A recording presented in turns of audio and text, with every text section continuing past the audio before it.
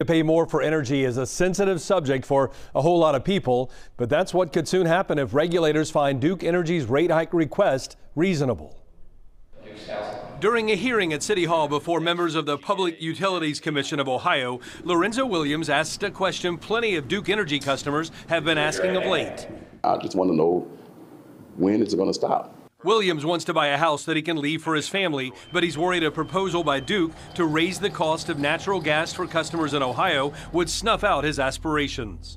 If we have to pay for utilities and we can't keep up with it, then we're going to lose our house before we even get started.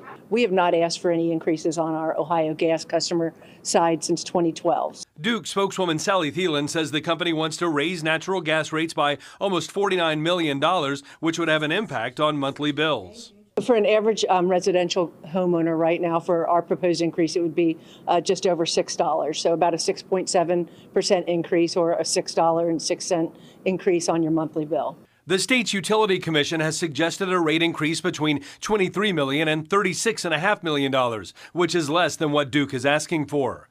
A decision on a potential rate increase is expected this spring.